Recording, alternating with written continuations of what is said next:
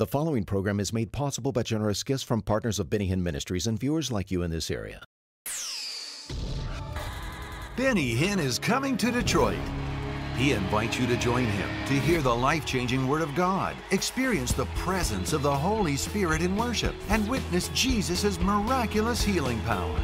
Oh, hallelujah, Jesus is good, and He's healed me. Your life will be impacted at Greater Grace Temple on Thursday, August 8th at 7 p.m. and Friday, August 9th at 10 and 7. Call or go online for more information. He'll see you there. Time. There is never enough. In fact, time is running out.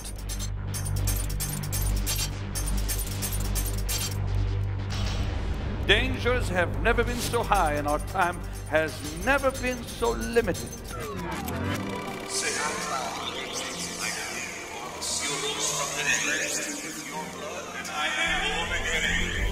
Pastor Benny Hinn is urgently preaching the gospel to the lost because the world's only hope is salvation through God's only Son, Jesus Christ. The gift of God is life eternal.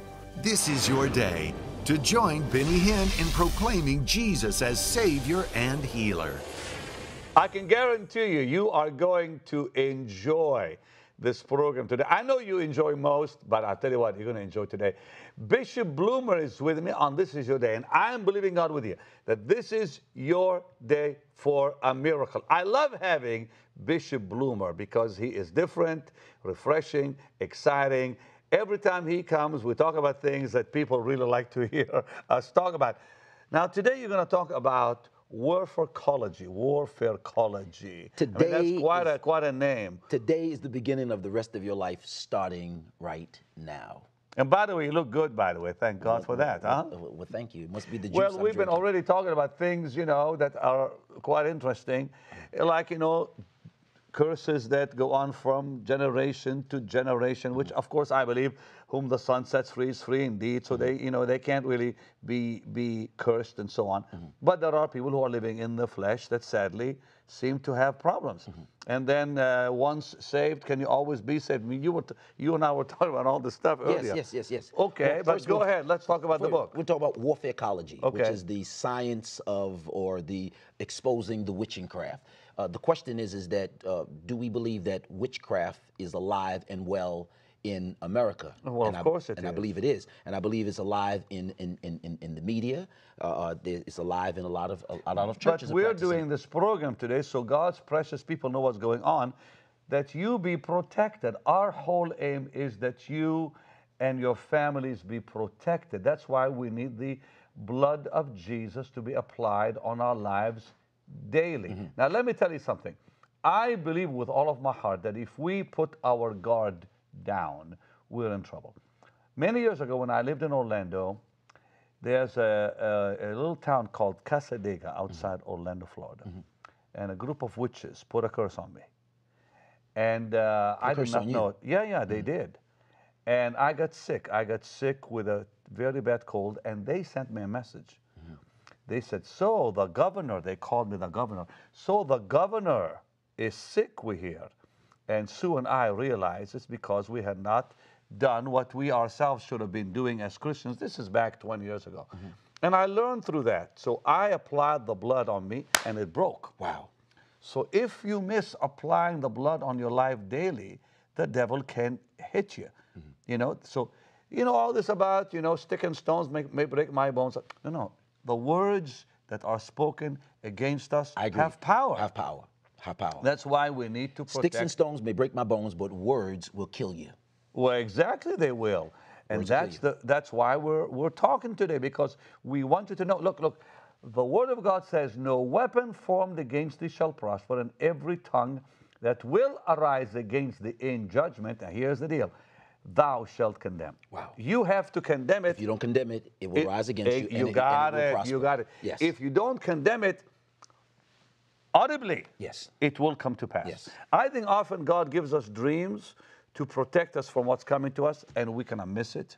I remember Norval Hayes saying years ago that often God will speak to us in dreams or when we're about to fall asleep, And if we do not break it in prayer, it will come on us. Yes. And God will actually show us good and bad. In other words, if something good is coming, and we pray, it will come. Yes. If something bad is coming and we pray, we can stop it. Stop it, yes. If we don't pray, it will come. So, yeah, these powers out there are really quite real. In terms of generational curses, because you don't find the word generational curses in the Bible, but in terms of generational curses, I can track certain things back. My dad dropped out of school in the 10th grade, and he couldn't read. I dropped out of school in the 9th grade, couldn't read. I learned how to read 15 years ago. My son dropped out of school in the 10th grade. This Why do you think it cycle. happens to a Christian, though? Why do I think it happens to a Christian? Yeah. Because a Christian don't properly appropriate the word of God like you just got finished talking That's about. what I like, There you Bishop. go, there That's you go. what I like, There you brother, go. because, you see, with me is, whom the Son sets free is free indeed. Yes. Okay, but if we don't do our job, Yes. then we're in trouble. Yeah. Whom the Son set free, let's play with the words a little bit. Whom the Son sets free is free indeed. Okay. Indeed. Okay, indeed, correct. What? Indeed. In their deeds. I said, let's play with the word. I'm listening to you. Indeed. Okay. And so if God has set me free, then my actions are to exemplify that freedom. Exactly.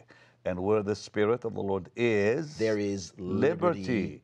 But often He's not there. He pulls away because of sin in our lives, and that's when trouble comes. Well, the reason why most Christians are bound is because they're bound by what they hear. Faith cometh by hearing, and hearing by the word of God. Now, if you have an idiot preaching things to you and you begin to believe those things, then those you're things right. come upon you. Exactly. Right? Yeah. Much of what we believe in Christendom, somebody got it from somebody, got it from somebody, got it from somebody that couldn't read. It's the choices we make in life. If we choose to live righteously, nothing can touch us. Now, sometimes, because of weakness, blah, blah, blah, whatever, we're not, we're not able to. But you Go opened ahead. up a door to talk about curses and how witches sent something to you. My grandmother was a witch, and she operated in witchcraft, but they were pastors of a church. And when women would have problems with their husbands, they went to my grandmother. and she would- Wait. Who was pastors? My grandmother, my grandfather. Who were in witchcraft? My grandmother was in witchcraft, not my grandfather. Okay, But and she was the wife of controlled the him. pastor? She was the wife of the pastor. Wait. The wife of a pastor Yeah. was in witchcraft. Was operating in witchcraft. And many prayer warriors. I never heard that part, by the Well, way. many prayer warriors in our churches are operating in witchcraft. They call them intercessors, but they operate in witchcraft. I believe that. All right? Yeah. A spirit of manipulation, intimidation, manipulation, domination, that spirit of Jezebel. And the scripture talks about the spirit of Jezebel in Revelation chapter number 2. And we associate the Jezebel from Revelation 2 to the Jezebel of 2 Kings, where we think it's the same person, and it's not. The spirit of Jezebel, we say, well, the spirit of Jezebel is a controlling spirit. Well, the Bible says that the spirit of Jezebel is a spirit of self-appointment. He said, for you allowed that woman who called herself a prophetess to preach and to seduce my servants. I was about to ask you what that is, because even though I know I like people to hear it. Yes. That's powerful. Yes. One who appoints themselves. Appoints themselves. And we have so many people who are never anointed, never consecrated, and they've appointed themselves, and they're out there preaching this false doctrine. And faith cometh by hearing, and by hearing, and by hearing. The more you hear it, you begin to believe it. Amongst the African-American people, there's a little saying. They say, Grandma said, don't you pull that mole on your neck, because if you pull that mole on your neck, I can hear them screaming all over America, you're going to bleed to death. You're not going to bleed to death if you pull the mole on your neck. But Grandma didn't want you to play with that mole. So she told you something, and we keep on hearing it. Now we believe that a main artery is attached to a mole on your neck. Okay. And so when my mole started getting ready to fall off, I took a Band-Aid and put it on because I didn't want it to come off. I didn't want to bleed to death. Faith cometh by hearing, and by hearing, and by hearing. And time plus time equals influence. So the person that you're around. Well, stop. You're saying so much so fast. Yes. Time plus time equals influence. Boy, that's the person you spend most of your time with will influence you powerful. the most. Yeah, and so we have these people in our churches who are supposed to be intercessors, who are supposed to be interceding on behalf of the people. Now, I have a revelation on an intercessor. You ask the intercessor. I want to hear it. You ask the intercessor, what do you do? I said, well, I pray for Pastor Benny. I'm his intercessor. I had some weirdos in our church in Orlando who called themselves intercessors. They were some of the biggest troublemakers. That's right. And they're intercessors, right? The intercessors don't pray for people. Intercessors prays as the person, not for the person. You're right. Okay. And so A lot of the ones I had used to pray against people. Pray against you. Those were witches. Exactly. Self-appointed individuals. And they would pray against one day. I had to go and stop them. I said, Yes. stop. Come on, well, this is not in the Bible. It's crazy. Yes, and they get all these visions and all these dreams, Oh, and they yeah. have Too little many of meetings them. over Too on many visions and dreams. Too many visions and dreams. God This told me this, and God told me that. A spirit of manipulation. Religious spirit. A religious demonic spirit that many people are under right now. There are folks who are saying, you know, they can't leave a church because if they leave the church, they're cursed because they're assigned to a person. I call them parking lot prophets and bathroom evangelists that are going behind the scenes doing all these different types of things. In the book Warfarecology, Why did you write this book? I wrote it because there's a lot of crazy people in the body of Christ that is doing a lot of foolishness at the close of the hour. We're coming closer and closer to the closing of the hour, to the coming of the Lord Jesus Christ, and these spirits are really, really coming up right now. We live in dangerous days. What do we need to do to protect ourselves? Well, first thing, we need to get into the Bible and understand that the Word of How God, true that is. the Word It's of God powerful. is the is all and ends all of all things. And people continue to quote things to us that's not necessarily in the Bible. I don't know what your religious background is, but I come from old-fashioned Greek Orthodox and Catholic. Greek Orthodox and Catholic. I wasn't burdened with the stuff. I was brought up in a Catholic school, but Greek Orthodox home. Wow. Okay. So you wasn't brought up with the Pentecostal I have trappings that I no was brought idea up with. what- that if a woman wore No, pants, she was no, going to hell. none of that. And if she Thank wore God. lipstick, Thank- she no, so you don't know any of those none kinds. of that, Well, no. many of the people are bound by those things, and so we're into soundbite ministry, where a person says Deuteronomy 22:5 says, "For a woman shall not wear that which pertaineth to a man." So the whole church shouts out, "Don't wear pants," or "Let a woman keep her silent in the church, for she's not permitted to speak." They say, "No women preaches," or "Let a woman that prayeth or prophesy with her head uncovered dishonoreth her head." That means that you have to go to church and put a hat on. All of these misconceptions, warfarecology goes after those myths and misconceptions and breaks those yokes so that God's people can walk in freedom. Let's go back, because you talk about the Tower of Babel. Why would you bring that into this book? Well, the Tower of Babel talks about this great king who was building this tower up to the heavens. And it really was this huge skyscraper that was built up to the heavens where his priests and his they can go and they can study the stars and worship the several gods that was up there. The Lord came down to see the building of this temple and found out that the people were of one mind and of one heart. And he said, "Pray to, let us go down and confuse their language, lest they come up here and be as us." So God goes down and he uses tongues to disperse that crowd of people and to create nations. Well, thousands of years later, he comes back to a tower, which is the upper room, where there's 120 men sitting in an upper room. And women. And women. Yeah. Yes, 120 men and women. Let's not get in trouble. Let's not get in trouble. Please. Forgive the ladies us. were there too, of course. Right. In Jesus' name. And he goes there, and on the Tower of Babel, he uses tongues to disperse the nation, and at Pentecost, he uses tongues to bring them back. Correct. And so that's why the story of the Tower of Babel is written in the book, The Tale of Two Cities. And it's not Charles Dickens' Tale of Two Cities, the worst of time was the best of times, but this is how that God uses his spirit to draw and his spirit to disperse. Now talk to me about Satan's agenda behind why there's programs about psychics and all this stuff on TV. Well, Satan... And Christians, some of them think it's okay. It's very, very dangerous. That what's okay? Some Christians believe it's okay to watch those programs. About the psychics. Psychics. Yeah. Well, necromancers, the Bible calls it, or one that would gaze into a glass, stargazers, and one that uses dividing rods and all these kind of things. That's in the book of Isaiah. Folks that are into enchantments and speaking to the dead. There's 5 things that attract demons in the Bible that we read about. And we must understand the dangers when we open our lives up. Demons come in and destroy us. In Judges 7 and 8, remember the story of Hinn. Yeah. When Hinn went into Jericho and he took a Babylonian garment and a wedge of gold and hid it in his tent and so on. Yes. I did a whole study on this, and I found that 5 things called demons.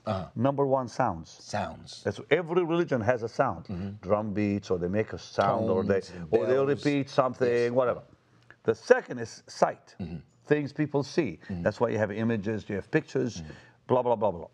Number 3, smells. Smells. You know, you have incense and such things. Yes. These are, now the first 3 are the most deadly and dangerous. But there's 2 more that cause demons. One of them is demonic quietness, meditation. You know, and people get into yoga and get into meditation and do all. This also attracts devils. It's very, very serious. And also objects. Wow. Different Fetishes, objects. different things, yes. Huh? Fetishes and Yeah. dolls and stuff. Whatever, yeah. And people must understand the danger that is in, you know, clearly printed in Scripture. Yes. That bring devils. I believe you 100% because I just got finished praying for a woman who had multiple miscarriages. Well, a few years ago, she had multiple miscarriages, and I thought that miscarriages has got to be something demonic. Blessed shall be the fruit of your womb, the Scripture says. And she was having these miscarriages, and I went to her house to pray for her, and she had all these dolls that she had gathered together from these African nations. And one doll, I know I'm going to sound crazy. No, when I was go ahead. looking into the cabinet, it looked as if the doll was looking back at me. And I pulled the doll out and I set the doll down, and the doll was a doll with a backpack on, and a lady was carrying the baby in the backpack in the doll. I considered the doll, and there was this little writing on the inside. A voodoo person had given her this doll, and at the bottom of it was a little slit in it, and a curse that had been written, folded up in a little piece of paper, that whoever had the possession of this doll would not be able to carry babies. Listen, it's not the curse was on that doll. It's not just dolls. My mom and dad, I prayed for 3 years that they would be saved. Nothing happened. And we're talking about also objects like books, Yes. magazines, whatever, tapes. My daddy used to have a hubbly bubbly. You know what a hubbly bubbly is? You smoke it and the water bubbles, you know. Hookah? And hookah, yeah, they put the little tobacco on top. Yes. It's called in our language hubbly bubbly. Hubbly whatever, bubbly. Whatever. It's yeah. called some things here in America. It's called hookah, whatever. Hookah and stuff, Yeah. and blunt and all the other things. And he emptied it of the water, and he put some rocks on the bottom and a little red book. I'll never forget that. Black book on the bottom. The Lord spoke to me before their salvation. I prayed, nothing happened. Because I believe little objects like this or books can keep demons in a house. Wow. And can keep people blind from the gospel. And the Lord said, burn it. I took that book out and burnt it in the fireplace.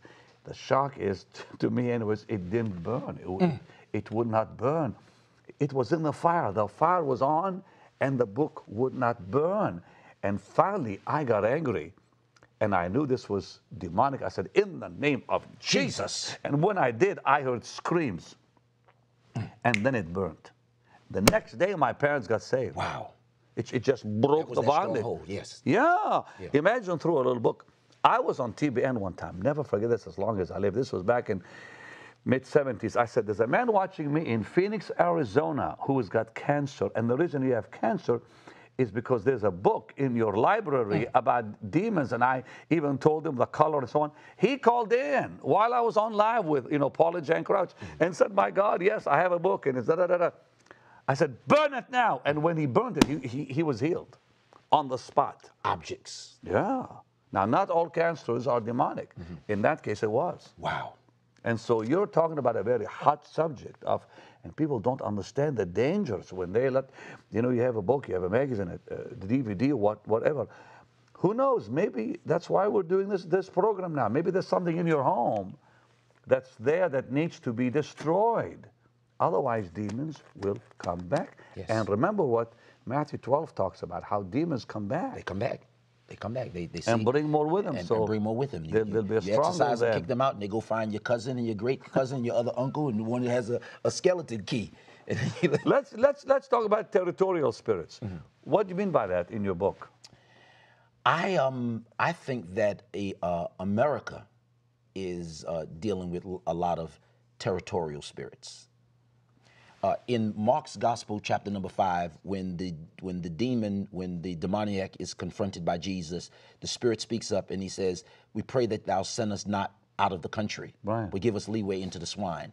They didn't care about leaving the man or the swine. They wanted to stay in the country. They wanted to stay in the area. Many times we cast out spirits and we get the spirit out of a person, but it stays in that area. You know, those demons did not want to go back in the pit. Right. Because that pit is one of the 5 worlds. Yes. That are below us. Right. Yeah. So, but you're saying. But they wanted to stay in the area, right. stay in the area, and so that's where I get the whole territorial teaching from.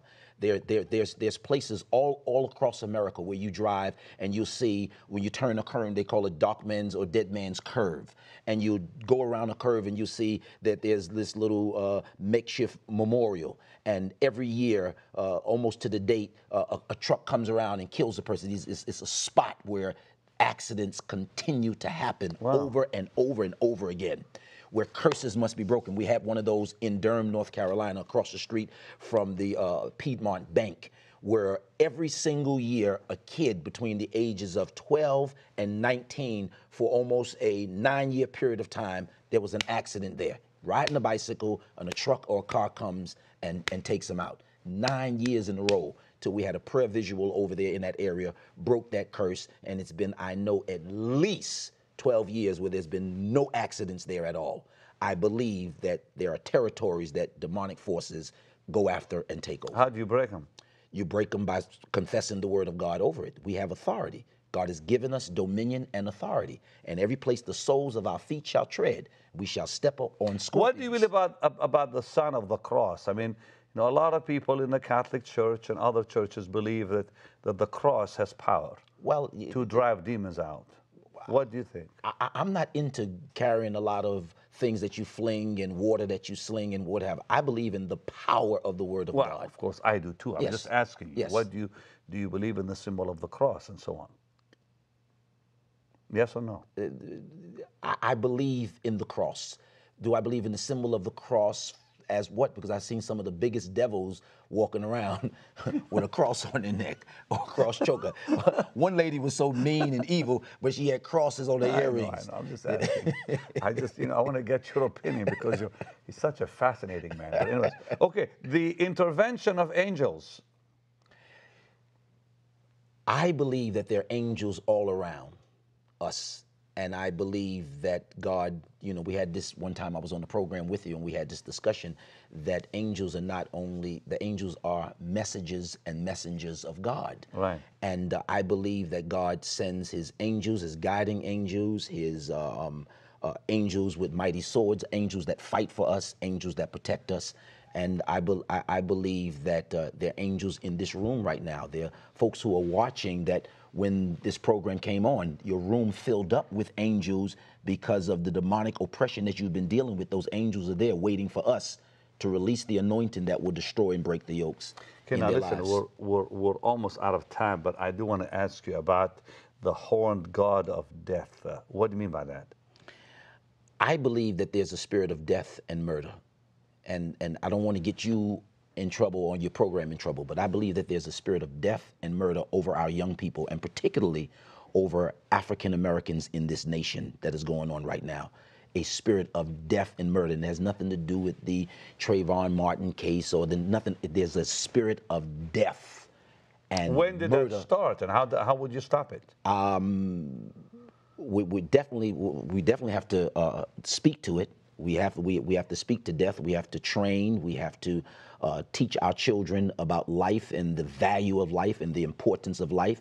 We have to stop the nonsense of black and white and brown. We got to stop all that nonsense and understand that we have a serious spiritual problem in the world, and his name is Satan, Beelzebub, Lucifer, and I truly, truly believe that.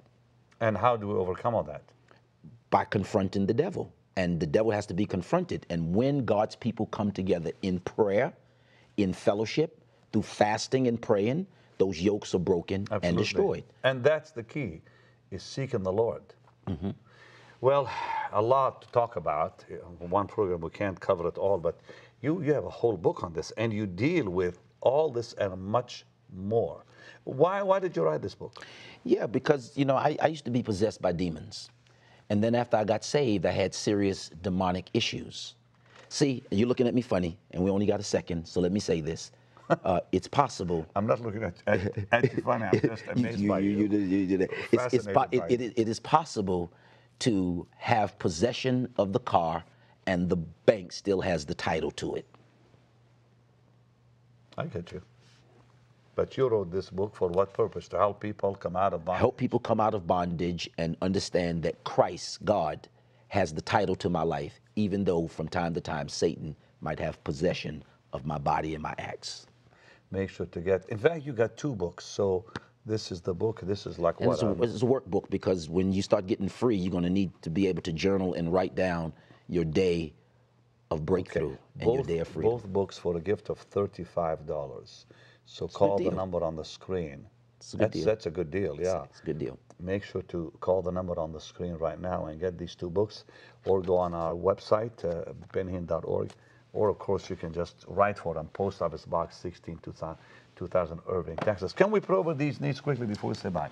You pray, sir. Father, we thank you that today yokes are being broken and destroyed in the lives of your people. Supernaturally, we thank you that today is the beginning of the rest of your life, starting now.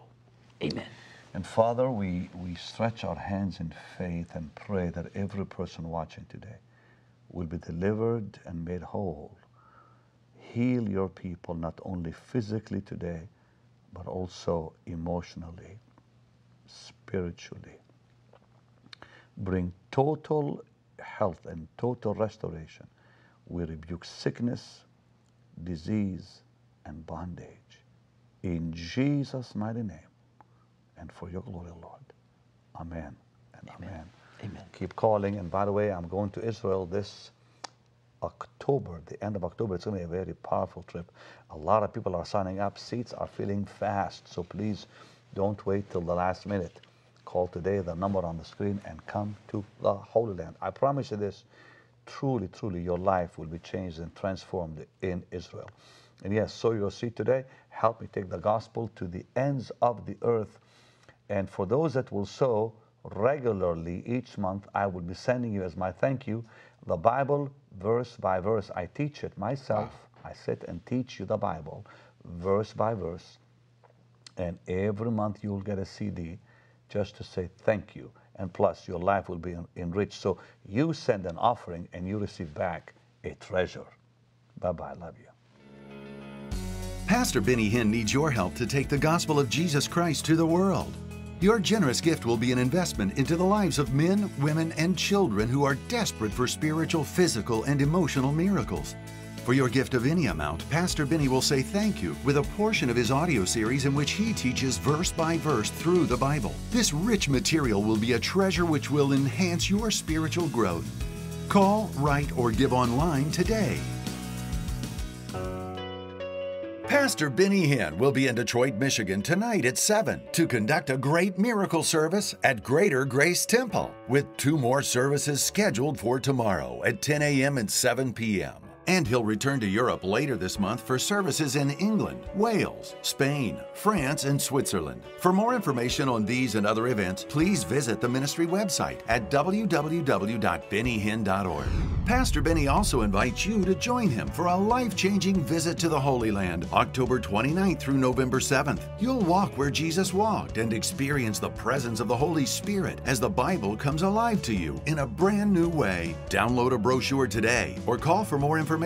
Visit Israel. You'll never be the same.